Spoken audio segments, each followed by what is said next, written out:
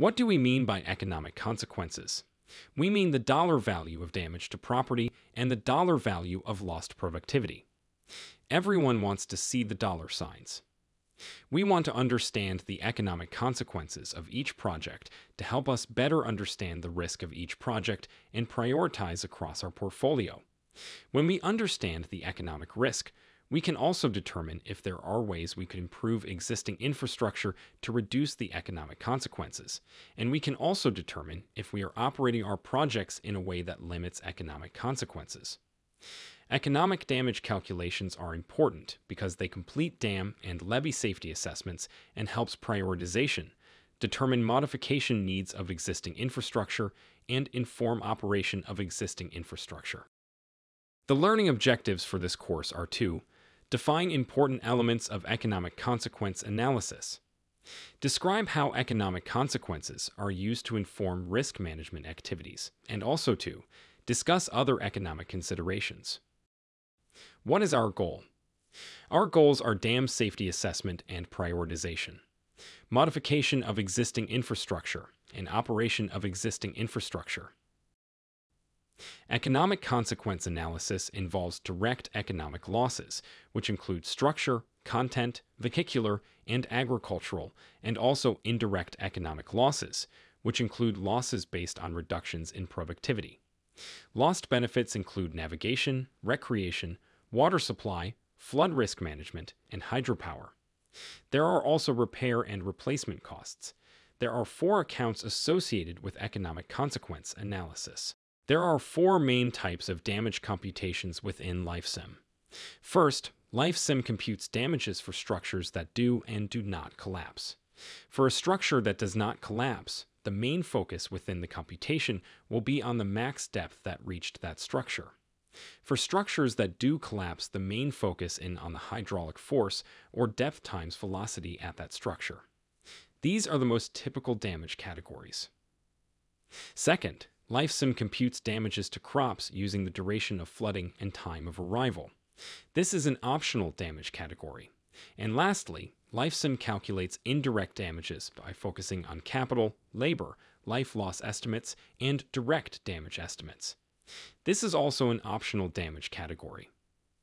Total capital is a summation of the structure and content values for all commercial, public, and industrial structure types. Total labor is a summation of the daytime populations for all commercial, public, and industrial structure types, workforce. So first, let's talk through what is needed for the direct damages computations. This is a list of the inputs that are needed for the model to estimate direct damages at and within structures and to vehicles. We use the NSI to help us put together structure inventory data within USACE. Based on each structure's assigned stability criteria, a stability threshold is sampled for each structure. This threshold defines the highest hydraulic force that a structure can withstand. Prior to any direct damage computations, LifeSim will check whether or not the depth times velocity structural stability threshold for total damage is exceeded. If the stability threshold is exceeded, the structure is assumed to collapse, and the structure, contents, and vehicles will all automatically be assigned a 100% loss. If a structure doesn't collapse, the model will then look at the max depth and the depth damage function associated with the structure's occupancy type. For example, 1-story single-family is 2-story single-family. There are 3 main components needed to calculate direct economics damages: the max depth grid at the structure location, the FE, and the depth damage function. Think about how first FFE and depth impacts economic damages. FFE is usually considered the front door sill, area where livable space starts.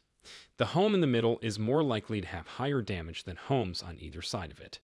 A depth damage function defines the relationship between the percent of damage caused at incremental depths for each occupancy type. The course has 3 main methods for developing depth damage curves. Expert elicitation uses post-event survey and an educated guess. Synthetic flood damage functions are constructed from estimates of what damages would be for several hypothetical levels of flooding. Empirical based on actual data after an event. There are several resources available for somewhat universal depth damage functions if you don't have ones created specific to your study area. Research is underway to revise existing EGM curves.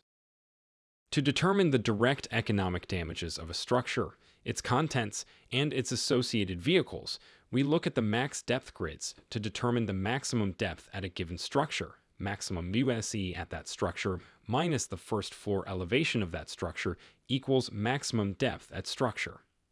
Each structure is assigned an occupancy type that is associated with at least 3 depth damage functions. The depth damage function is a way to determine the estimated percent damage of the property value given a specified depth for a given occupancy type. Given the max depth at a given structure, we look at the depth damage function to determine an estimated percent of damage. That percentage is multiplied by the structure total value to determine the total direct damage that occurs at and within a structure. Repeat steps for contents, cars, and other, and sum up. This total is total direct damages, unless your model also has an agricultural component. A user can create custom curves or occupancy types for their study area. 1. Hydraulic data. 2. National Agricultural Statistics Service data. Cropland data layer is a product that represents the type of crop and the geographic location of crops throughout the entire United States. 3. Crop budgets. Crop planting cost input data is required for the economic loss computations, available from local cooperative extension system offices, found on the U.S. Department of Agriculture's website. Final components of crop planting data are the dates of the first possible and last possible plantings. Data is used to create a function that represents total value of the inputs in the field at any point in the year, converted to a percentage of the max total value of the inputs in the field to calculate the percentage damageable at any point in the year. The max total value input into the field is not necessarily equivalent to the value achieved at market for the crops pulled from the field for 2 reasons. The harvest cost and shipping costs need to be added to all inputs to get the full cost to produce the crops. The value of the crop may be less than the cost to produce. LifeSim uses a proration of the total value input less the harvest costs as a proxy for an exposed value. 4. Crop values. Crop characteristics are necessary for LifeSim to compute the appropriate reduction in crop value due to the costs associated with harvesting. The required input characteristics are harvest date, harvest cost, yield, unit price, and percentage of total crop value lost due to late planting. 5. Duration damage relationships. This is what it looks like when imported from NASS and is editable.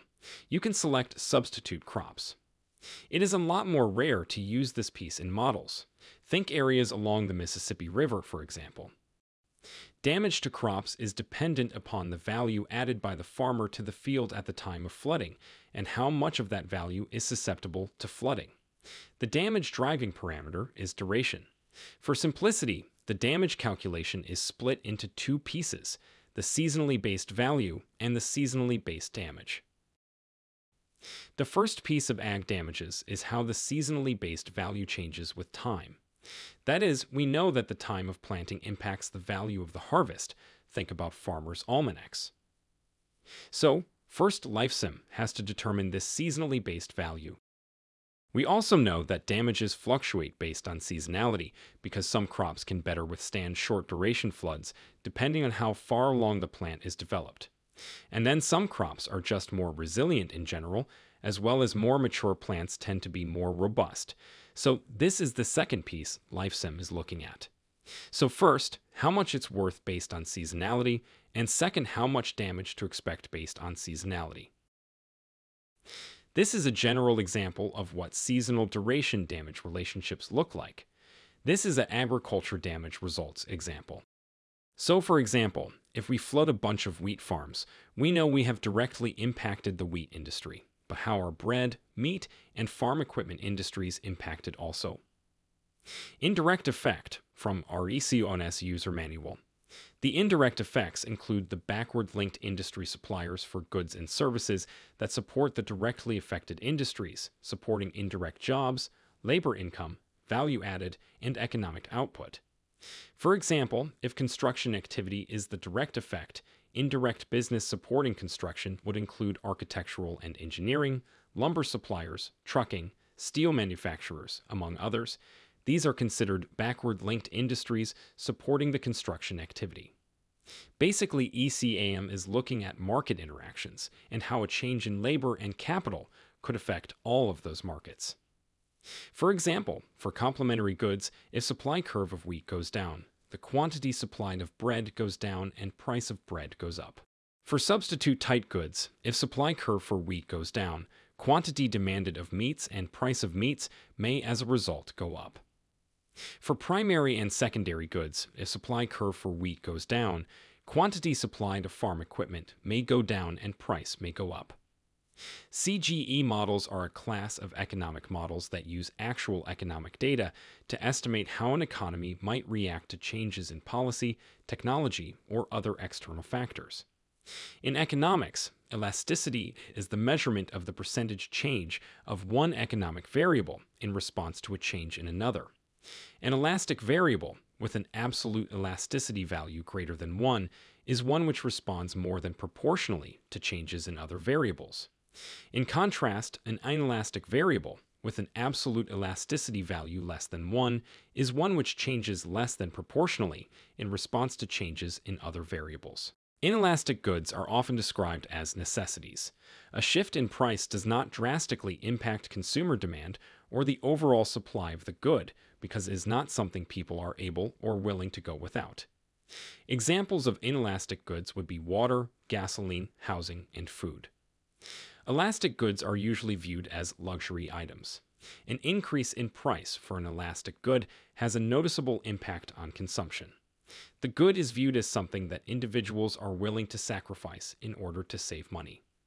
An example of an elastic good is movie tickets, which are viewed as entertainment and not a necessity. USACE uses ECAM in LifeSim for flooding impacts and RECONS for construction impacts. Read here about indirect economics. Here are indirect economics with ECAM. Here are more indirect economics with ECAM.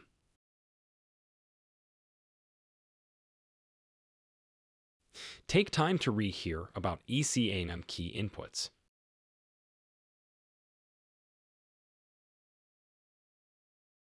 Based on IMPLN. Impact analysis for planning. Input-output model data where 440 economic sectors have been aggregated for LifeSim into 30 sectors. Data includes statistics for production, employment, income, and other economic indicators.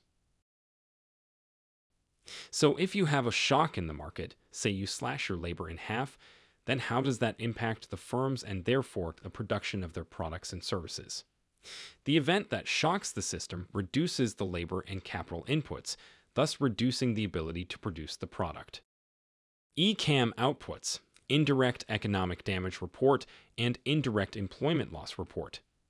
And finally, we end up with outputs, where we can see how employment and production changed for each economic sector within a county for each of our alternatives.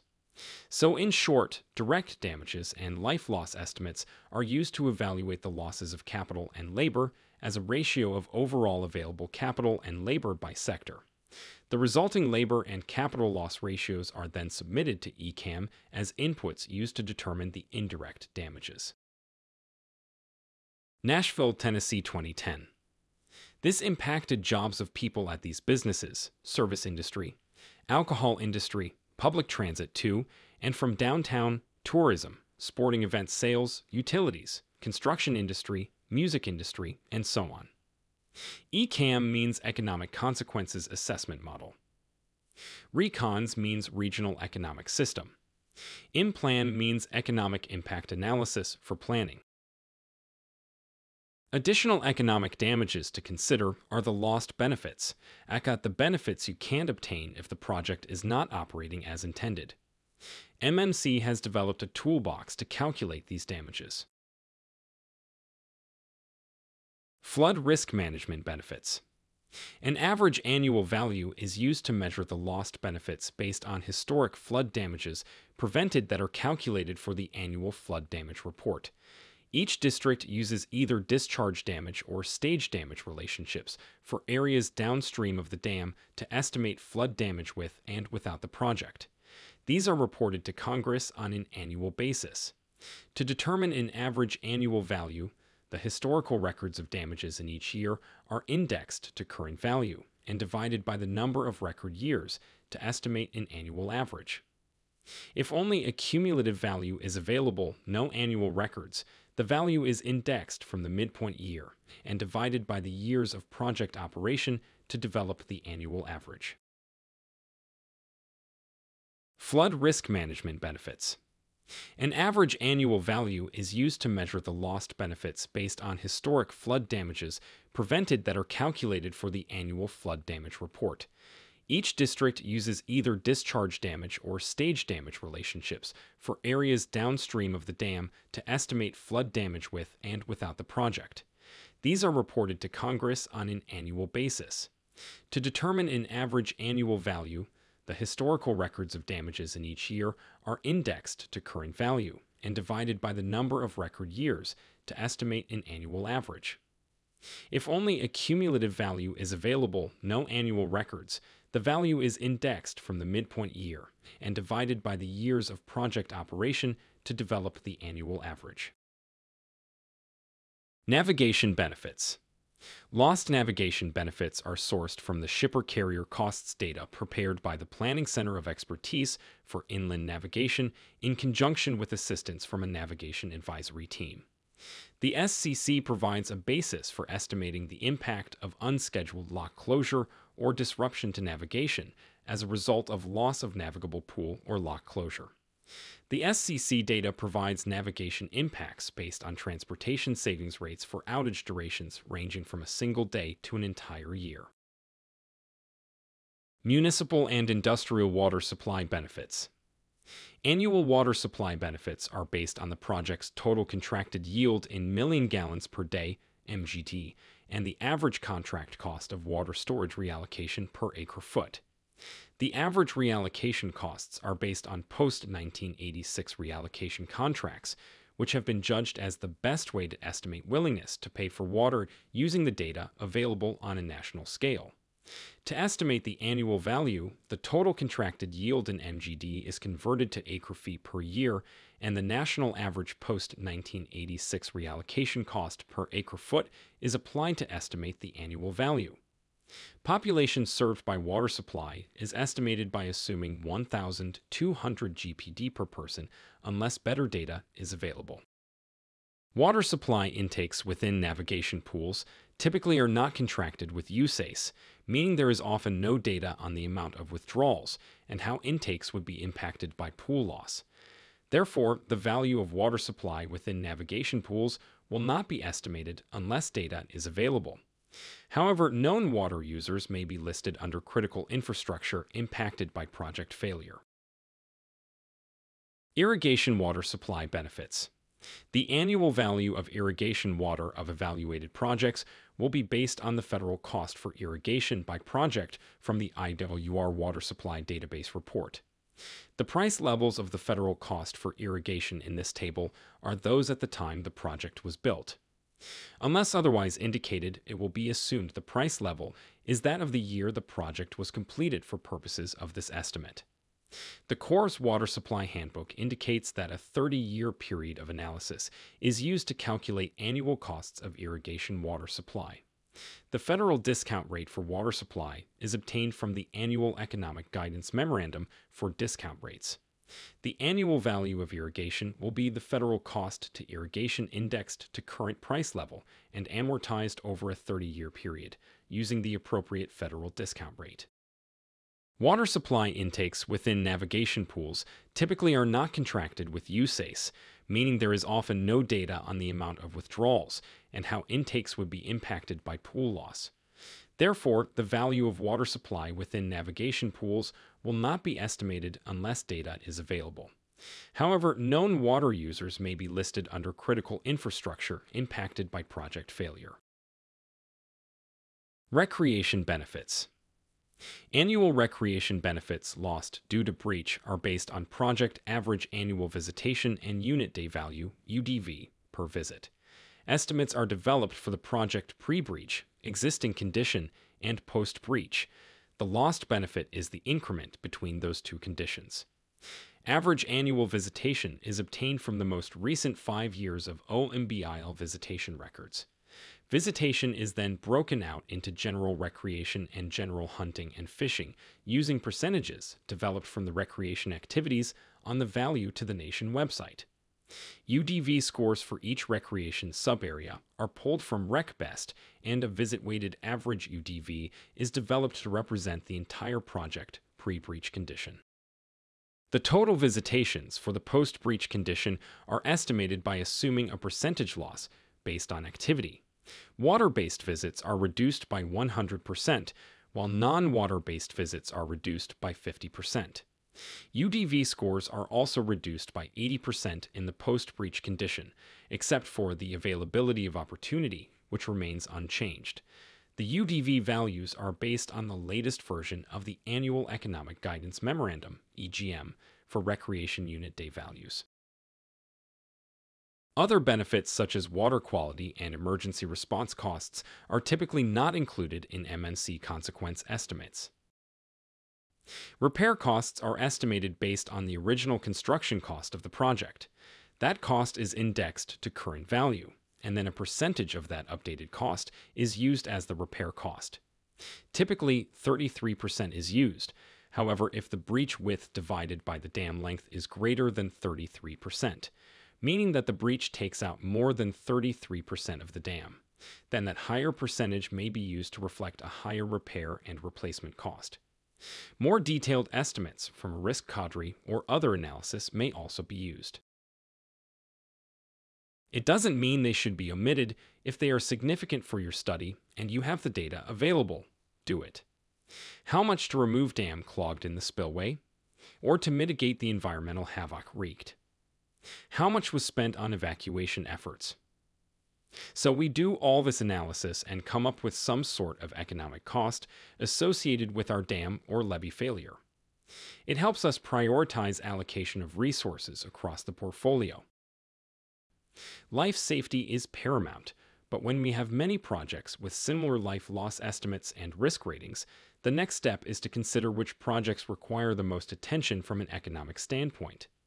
Economic analysis provides us a framework to compare costs and benefits across our projects. Check on learning. Answer the question.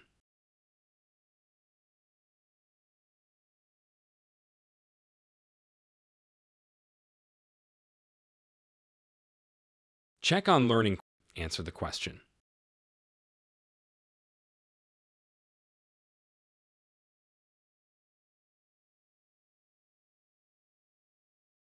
Check on learning.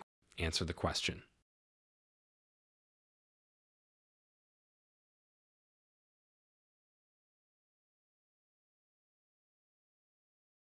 Check on learning. Answer the question.